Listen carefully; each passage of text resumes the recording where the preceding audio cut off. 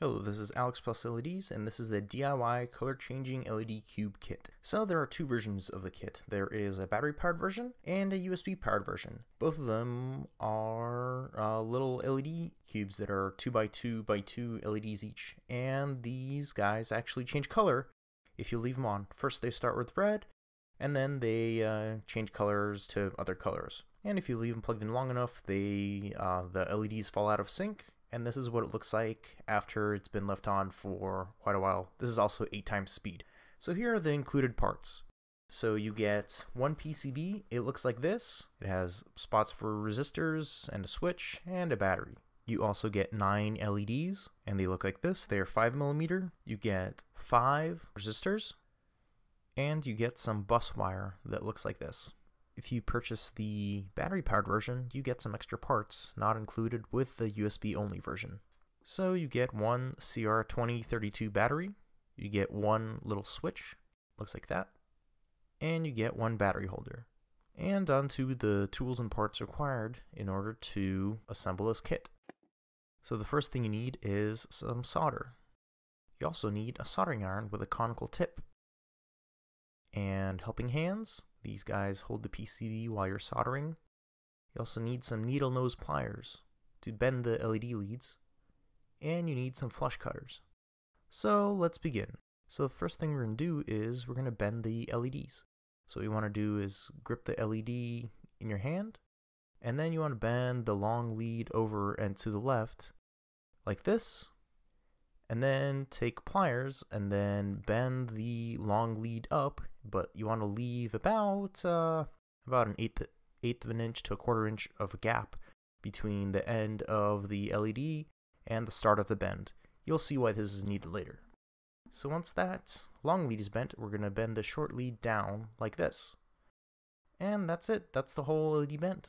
So the short lead also lines up with the flat side of the LED. So you want to go ahead and do that to all of the LEDs. And here are some pictures that kind of show you the same steps. So first you want to bend the long lead, and then you want to bend it back up with the needle nose pliers like so. And then you want to go ahead and bend the short lead down like this.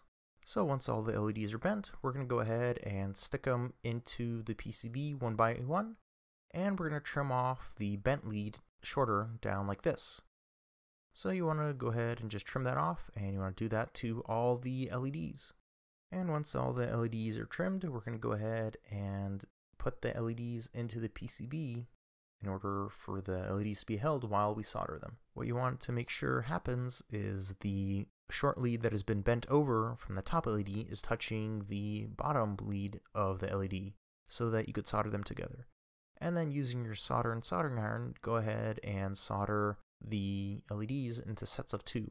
So you'll do this to all the LEDs, and you'll have a total of 4 little segments. And once all 4 sections have been made, what we're going to go ahead and do is cut off the little long bit there that is poking off to the side.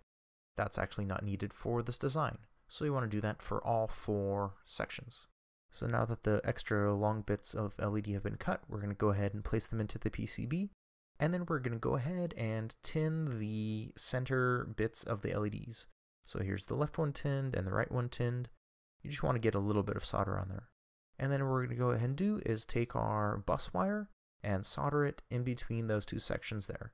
The tinned bus wire should easily solder 2 little blobs. And then we're going to go ahead and grab our flush cutters and chop off the extra bit that's hanging off to the side. And you want to go ahead and do that for both sets. So you have 2 little 4 LED sections. And once you have 2 units of 2x2 LEDs soldered, what you want to do is take one set and load it into the PCB. And now comes the tricky part of soldering the 2 sections together. So they fit together kind of like this. So before we actually solder these LEDs together, what we're going to go ahead and do is tin the little pieces that come off the LEDs. And we're only going to do that for one section. So just load that into your helping hands and tin the little extra bits that we bent earlier. because we're going to solder stuff to them. And just apply little blobs of solder to each of the 4 legs. And now what you want to do is kind of line up the LEDs like so. It's kind of tricky to do. It might take you a couple tries to get all the little LED pins lined up. But once you do, what you want to go ahead and do is just grab your soldering iron and heat up the solder, and it should solder right to the leg of the LED. It might take a couple tries to heat up the solder, but once you do, it should solder pretty easily. And you want to do that for all 4 LEDs. So here's the back 2. I just did the front 2, and here's the back 2 being soldered. And it's a little bit finicky to do, but it's not that hard. So there we have it. There's 4 solder connections made. And if it's a little bit crooked, you can always heat up the solder and bend the LEDs a little bit more in order to get them completely straight. But in my case, they turned out okay. So now we're going to take our flush cutters and we're going to chop off the little soldered bits. You want to make sure you leave the long leads intact because we're going to solder those into the PCB. But you only want to just trim off the ones we soldered onto from the top layer of LEDs. Hopefully that makes sense. And we're also going to trim off as much as possible of the little bits that stick off to the side. Now we're going to move on to tinning the little bus wire that's connecting each set of LEDs. So you want to add a little blob to each one of the bus wires, like you see here. And then we're going to go ahead and solder another piece of bus wire. There's the top soldered, and here's the bottom soldered. And then you want to make sure you don't cut the little center wire out that you soldered on, because that's going to go into the PCB. So here we have it. That's the whole little LED matrix assembly bit. So now that the LEDs are soldered, we're going to move on to the PCB. So first we're going to solder the resistors, and you just bend them into U-shape and load them into the PCB. And they're all the same, so it doesn't matter what order you put them in. They're not polarized, so just kind of load them in there.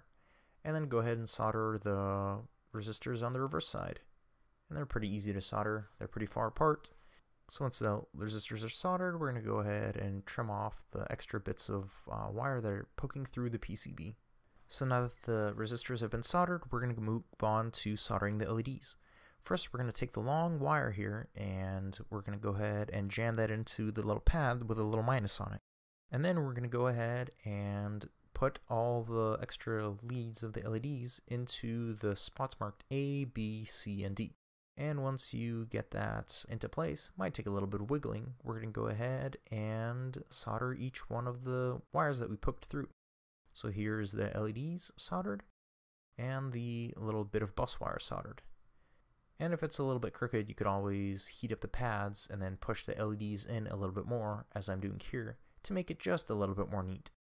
And once you've aligned all the LEDs, just use your flush cutters to chop off the extra little bits that are poking through the PCB.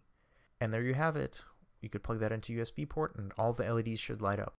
I would recommend realigning all the LEDs to make sure that they're not kind of crooked and off to the side. This might take a little bit of doing, but it's pretty easy to do. Those are all the steps required for the USB powered version, and now on to the extra steps required for the battery powered version. So the first thing you want to do is break off the little USB connector there, and there's a bunch of holes there to make it easier to break, but you still can't do it by hand. So what I recommend doing is grabbing some pliers and some flush cutters and just cutting straight through that. Once that's broken off, I recommend cleaning up the edges of the PCB there where the connector was with some flush cutters. Now we're going to tin a pad of the PCB so we could solder the switch to it. So there I've tinned a pad, and then I'm just going to heat up the solder again and kind of flow it to the contact of the switch. And I'm going to solder the other 2 pads there too.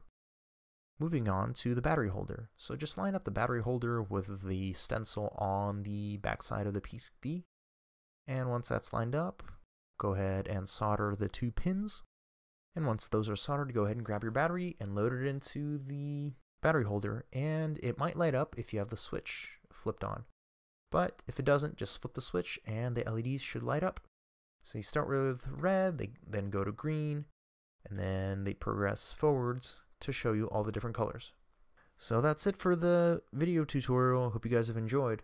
If you prefer a PDF tutorial, just check the description. There's a little PDF that I made that shows all the steps with pictures and just descriptions of all the steps. Also, keep watching this video for a pretty long clip of the color changing LED cube if you want to know what it looks like not fast forwarded.